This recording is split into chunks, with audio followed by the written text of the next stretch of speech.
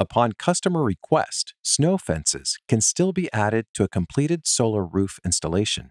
The snow mitigation assembly is comprised of Tesla's accessory bracket and fasteners, as well as the S5 VersaBracket, ColorGard, and splices.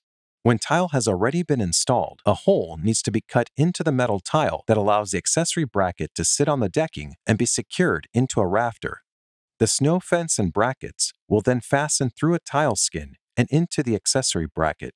Accessory brackets and snow fences cannot be attached to PV nor glass tiles. Begin by identifying the appropriate location for the snow fence. The target mounting plane will have metal tile on the first or second row. Determine rafter selection, keeping in mind that bracket spacing cannot exceed 32 inches. Rafters 16 inches on center can have a bracket on every other rafter. Rafters with 24 inches on center spacing require a bracket every rafter throughout the length of the snow fence. To minimize the hole size and limit vented riser supports, it is recommended to predetermine the rafter spacing and pinpoint specific locations of rafters prior to cutting metal tile. Consider avoiding rafters that are perfectly centered under metal tile water channels. Cut a hole in the metal tile to reveal the approximate location of the rafter.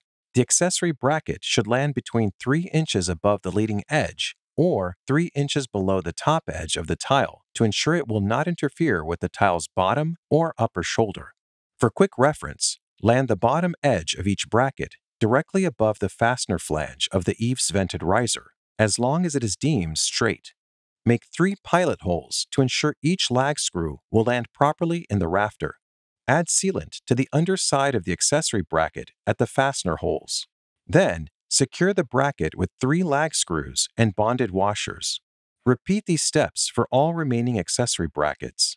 Place identifying marks on the tile or vented riser to reference the accessory bracket's location once covered by a tile skin. Install the tile skins over the metal tile to cover the hole. Fasten the skin to the appropriate fastening schedule. The VersaBrackets can now be placed on top of the skin by sticking the butyl tape on the bottom of the VersaBrackets to the metal tile.